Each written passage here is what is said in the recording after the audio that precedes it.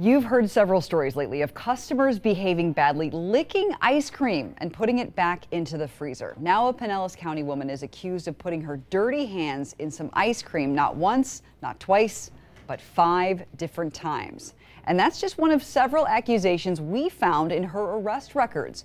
Jung Soon Wypcha is facing charges and forced a restaurant owner to destroy $2,000 worth of food to ensure all the food is safe to eat. Our Restaurant Red Alert team immediately looked up the records for Lulu's ice cream and candy shop. And we found this incident prompted some high priority violations with a list of food that was considered contaminated, including more than 80 gallons of ice cream, pies, and more than a dozen ice cream sandwiches. A lot of food. Liz Crawford talked to the owner of Lulu's on Gulf Boulevard in Indian Shores, and she is there live tonight. Liz? Yeah, well, Katie, Lulu's is closed tonight. The owners tell me they'll reopen tomorrow after this disgusting incident, but it turns out that a woman who worked right next door at the food mart is the person accused of doing all of this. Now, I'll tell you this much. Police say Jung Soon Wypcha was caught on camera urinating into a bucket just like this one. Now, unfortunately, this is the kind of bucket the owners use to churn their handmade ice cream. Police say she then emptied the bucket into a rinsing sink used for washing ice cream utensils. Cameras also caught her picking her nose before putting her hands in the ice cream and spitting into the ice cream containers. Lulu's business owner said they shared a bathroom with the Food Mart staff, and that is how she accessed their shop.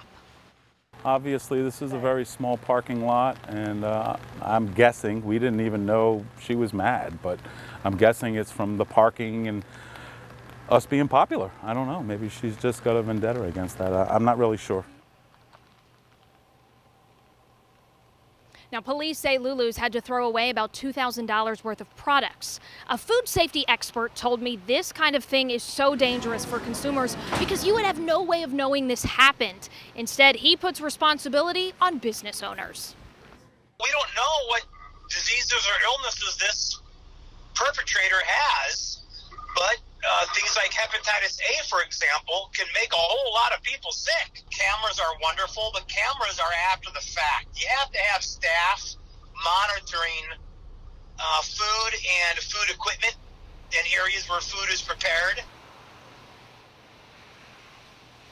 Now, the owners told me that as soon as they saw that camera footage, they contacted police right away. They actually threw everything away into police dumpsters so no one could try and reuse it or pick it up. Now, I did try and talk to the owner of the food mart to get his side of the story. All he said to me is no comment. Wow, all that waste. What a shame. Each week we check out the restaurants that do not pass inspection. You can check them out online at WTSP.com/restaurant-red alert.